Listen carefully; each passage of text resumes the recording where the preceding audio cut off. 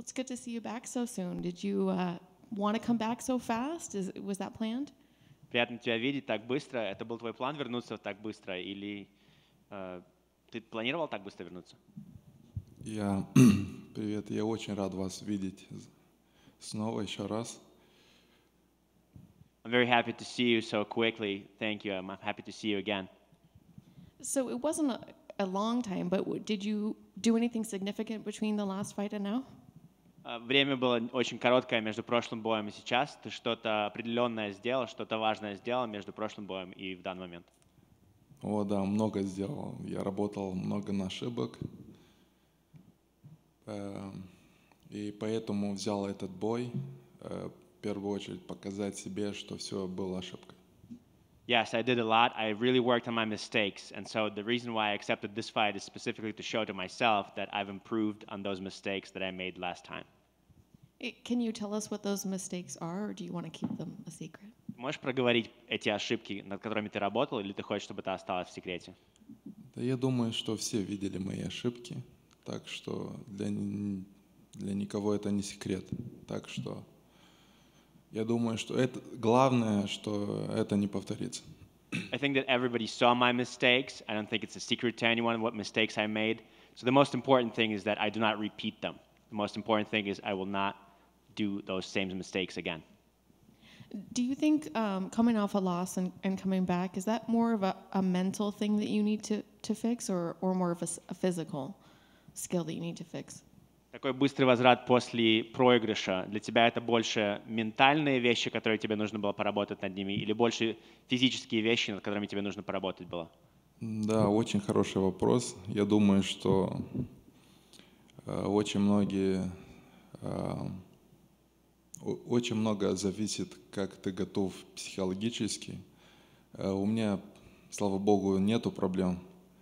Так что мне без разницы, если я проиграл 2 раза подряд, это ничего не значит. Это не говорит ни о чем. Я знаю, на что я готов, я знаю, сколько я работаю, сколько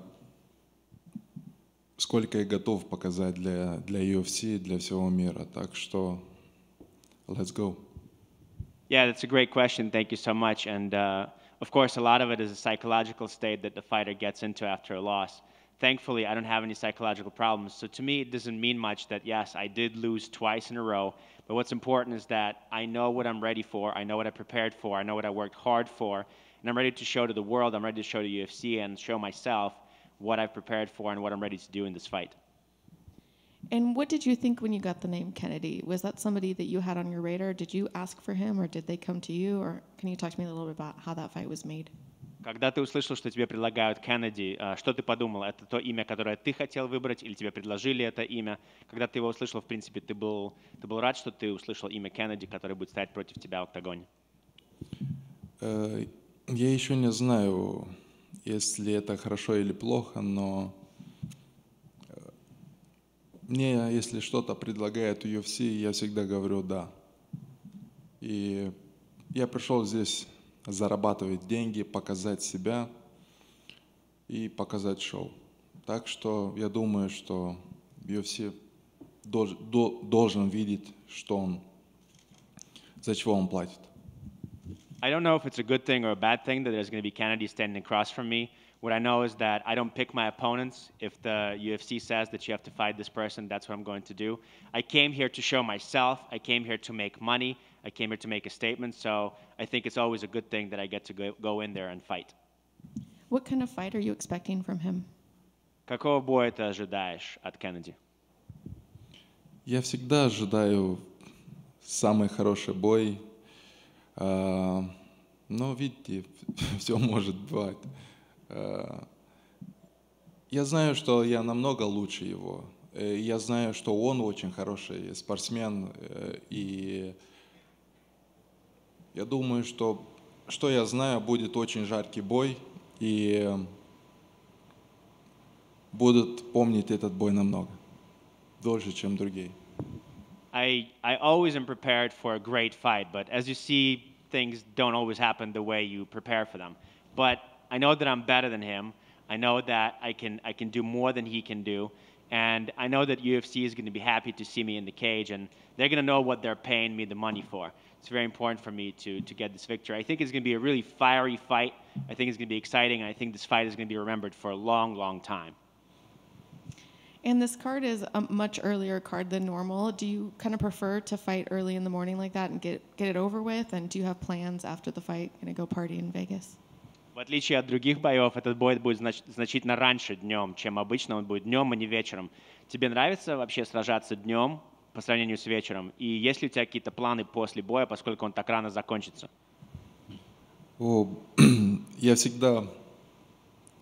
Я очень люблю спать, так что не любители раньше просыпаться. Да, что-то необычное, меньше времени на recovery. Но и есть и плюс. После боя можно больше времени провести с семьей и праздновать победу. Yeah, it's a little strange because I'm a fan of sleeping. I like to sleep in. I don't really like to wake up too early, but you know, it's strange that this is the way it is. But there's also advantage of that, you know, because after the fight you can go home early, you can spend some time with your family, and there's things you can still accomplish after the fight. So we'll see. And then my last question, we lost a legend just this week, and you posted about Rumble. I'm curious if you can tell us what he meant to you in your career. И последний мой вопрос, это мы на этой неделе потеряли легенду, и я видела, что ты поставил у себя в соцсетях что-то про Рамбола. Ты можешь чуть-чуть проговорить, что он для тебя означал, кто он для тебя был, и вообще твои чувства? В первую очередь хочу соболезновать для семьи и друзей.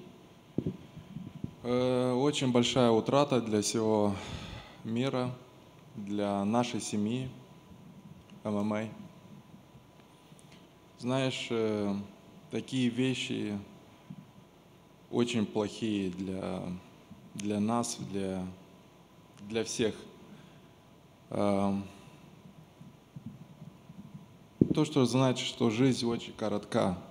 Нужно жить ее очень хорошо, как ты хочешь, не смотреть на мнение людей, жить, любить семью.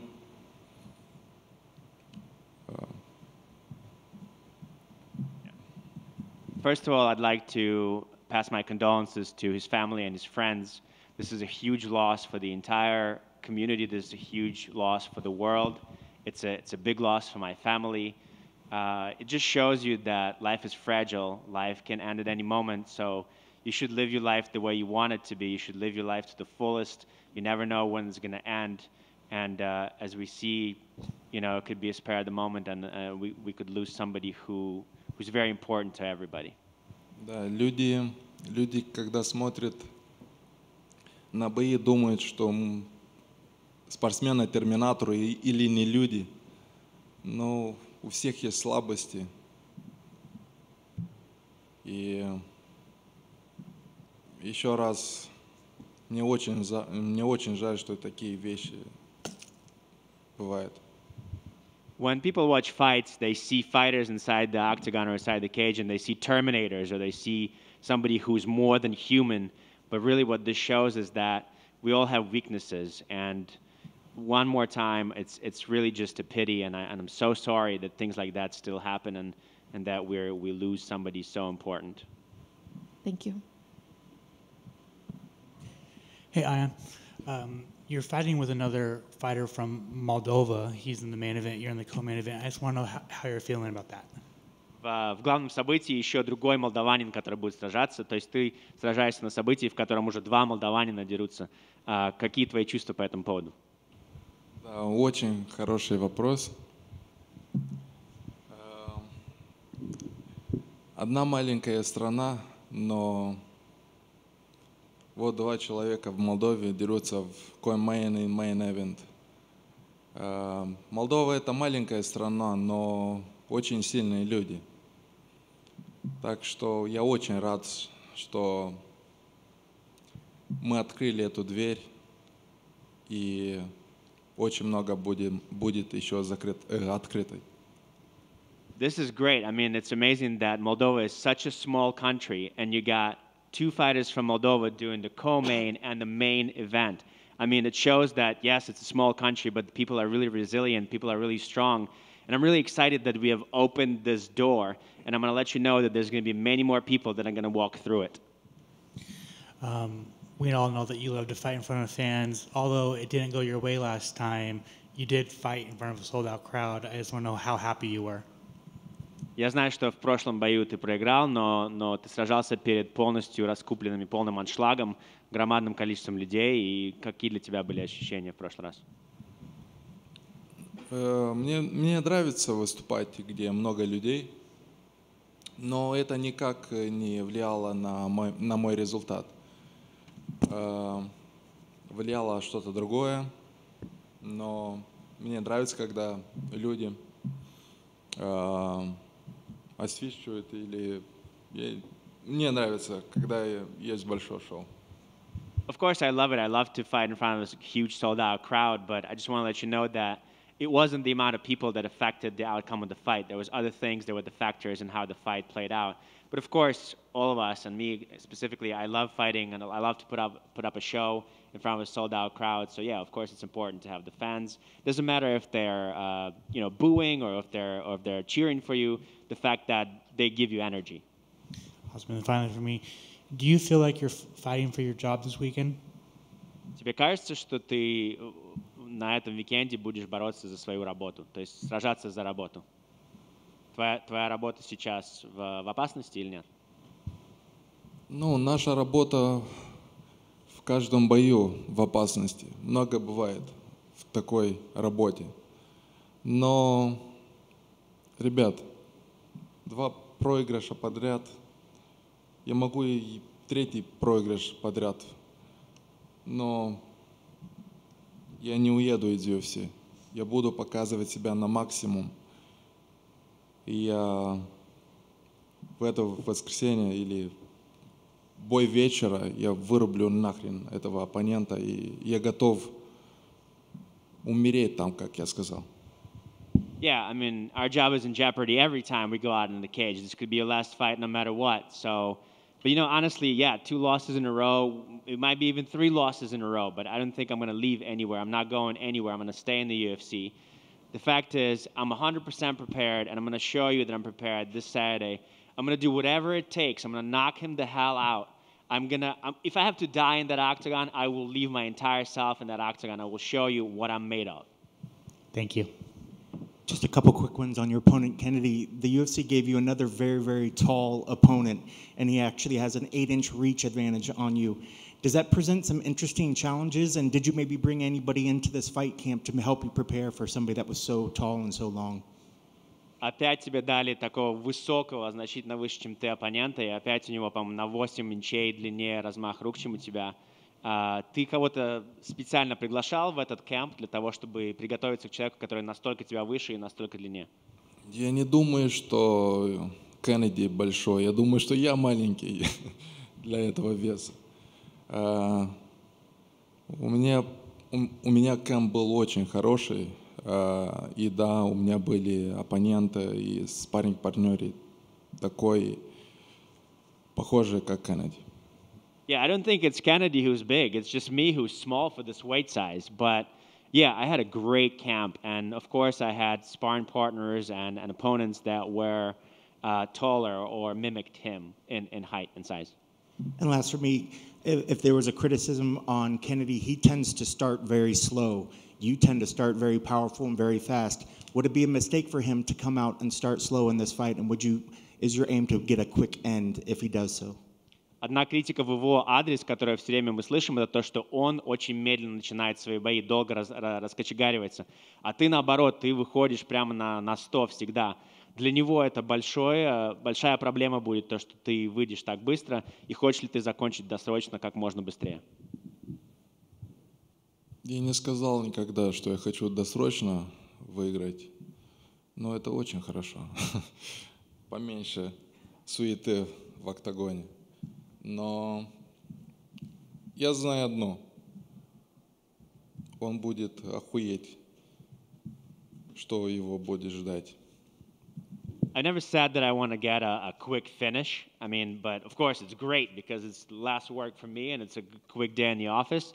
But I am gonna say one thing: he's gonna lose his mind in there when he sees what's in front of him. He doesn't know what to prepare for, so he'll see a hurricane in there. Also, in the future, will we get to see the green paint again sometime? Мы увидим когда-нибудь еще зеленую краску в будущем?